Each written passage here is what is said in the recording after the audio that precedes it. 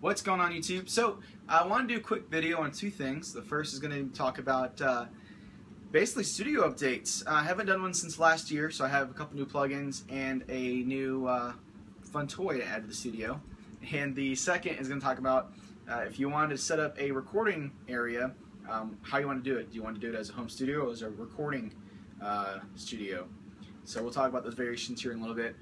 So the new addition, super stoked, is going to be this Focusrite Scarlett series.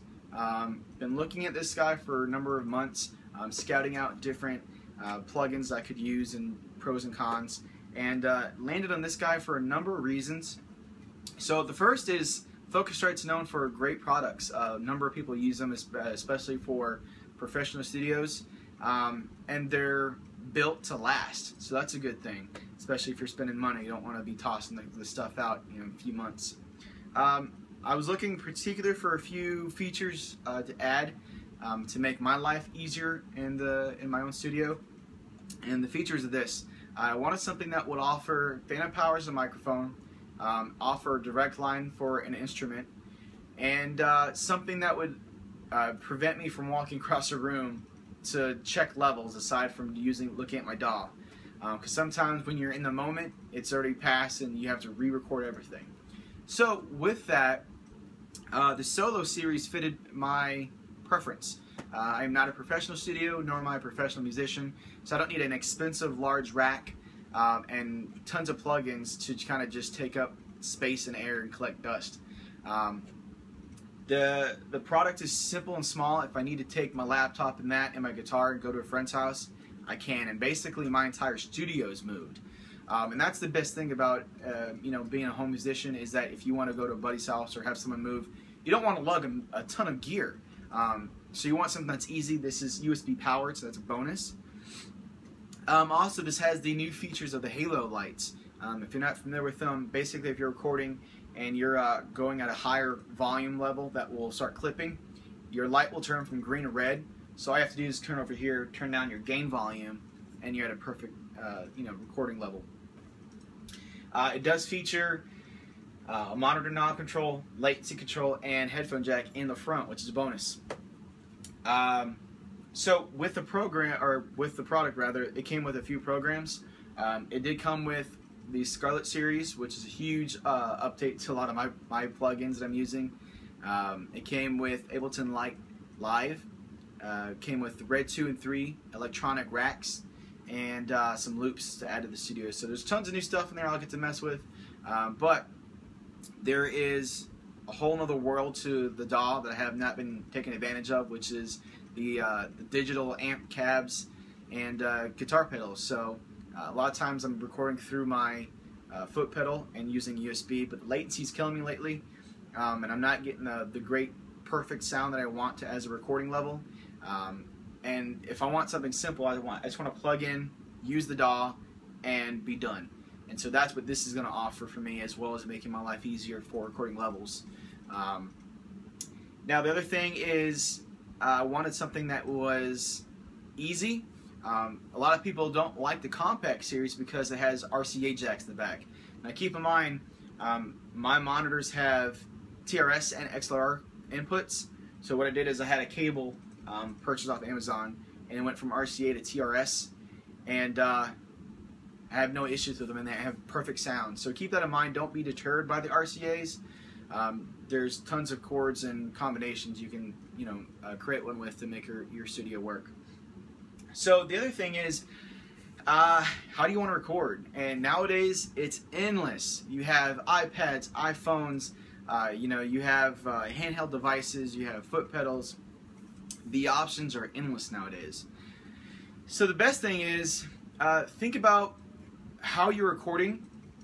Are you going to be recording instruments, or are you going to be recording percussive instruments? So drums, maracas, things are going to require a isolated room for sound. So anything that's bouncing off the walls is evidently going to, muddy up a track, and you're not going to get the level that you want ideally. Or you straight up just recording guitars and bass.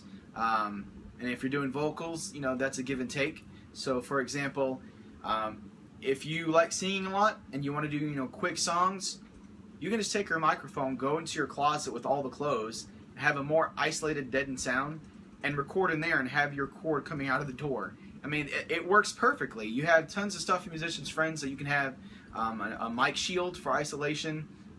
You can hang up U-Haul sheets and drop them from the ceiling. Or are you doing a group of people? Do you want a nice big sound? And with that said, you're either going to want to go with a home recording studio, which is basically everything digital. You don't need anything isolated aside from cables going to your computer.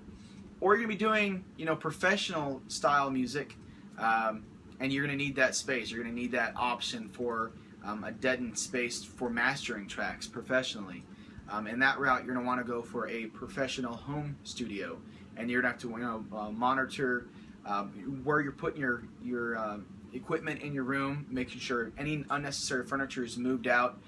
You're going to foam treat your walls and your ceiling and your floors. So that all comes at a cost. So the quicker you know how you're going to record and where you can record and get away with the cut corners, the better you'll be. Evidently, as you see, mine's in the corner. It's not the ideal spot, but for a room that I want to continue to live in and not, just cut it off as a recording area, I deal with what I have. In the front, I have a huge bookcase with walls that'll deaden a lot of the sound, and I have the book staggered. So if you see a lot of isolation block walls, they have a whole bunch of different variations and levels of wood coming out. So it's not exactly the same, but I'm achieving the same stuff, the same idea. And especially with the window next to me, I have a whole bunch of blankets in it, and then so that deadens the sound, so nothing bouncing off the walls. But again, you deal with the space that you have and try to make the best of it, and that's what I've done.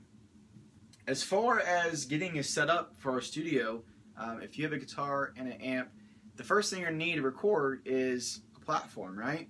So you're going to need an interface unit, whether that's your iPhone, your iPad, your computer. So you need an actual interface unit by itself. Or if you're using your foot pedal, like I do, and you go that route, you need some way to record your sound. Once you have that, you need something to listen to, because if you're going off speakers, you're going to be missing, the mile shot by a huge extent. And then once you match your tracks, you'll upload it, and then you'll hear it and go, that's not the same sound I heard. And you're absolutely right, it's not, but it's how you're listening to it. So for myself, I had purchased a number of years ago Pioneer headphones, and they are probably the flat response microphones I've found. Sound great, they're very comfortable, and I'm pretty close. So when I take these off and listen to the music to my monitors, I probably have to tweak a little bit, and not too drastic. But these are the SE M390s that are amazing. They have a great bass response to them as well. So I have this one plus a spare in case this one breaks, and absolutely love those headphones. For microphones, rather, now I have the MXL 2008.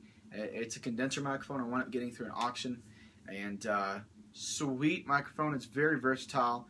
It'll record mics, vocals, pretty much anything, instruments that you want, and so I have that as well. So once you have a good microphone, and if you're going vocals and you have your interface unit, you have your headphones, you're going to want to look at speakers. And speakers are a huge battle for a lot of people. It was for me. I spent a great number of months for a good part of the year looking at speakers, doing a lot of research, and doing a lot of personal testing on them. And the best way you can probably pick one out is in person. You can listen to a lot of people. You can go with KRKs. You can go with Yamahas. But there's a few factors you have to deal with. One is your budget. You can't really go over that. So what is the best bang you can go for your buck? Two is the sound you're going for. I went to a Guitar Center, picked out 8 or 9 tracks from different genres, and had my wife go to each monitor switch and basically turn them on and off, and whichever one sounded great, that would save in the selection. It was almost like a playoff chain, and the ones that wound up staying to the end were the M Audio BX5s, and there is a 8-inch monitor. I went up staying with the 5-inch. It was more than enough. They may be small, but they're super loud. And they had a great bass response. I mean, they are near field. They are each individually powered, so that was a bonus. And like I said, they offer the 2 different type of inputs, so I don't have to deal with the mixer. So that was a big thing. The other additive I had last year was I built these stands. So basically, whatever chair I was going to be using in my studio, I measured out my ear level with the monitors, and built the stand so I don't have to have separate stands on the side of my desk, and so that helped a lot. The other thing is I wound up getting a isolation field for my microphone stand, so I can set the microphone in the recording area. So if I have AC on or fans, I'm not capturing all that different air volume. So that's a huge thing. Is trying to figure out how to get around a lot of the tweaks and things that you deal with in a bedroom and are not ideally for recording. But you do the best you can, and you have fun. So if you have any questions, if you have any concerns with what you're doing, please leave a message. I'll return your email. And thanks for watching.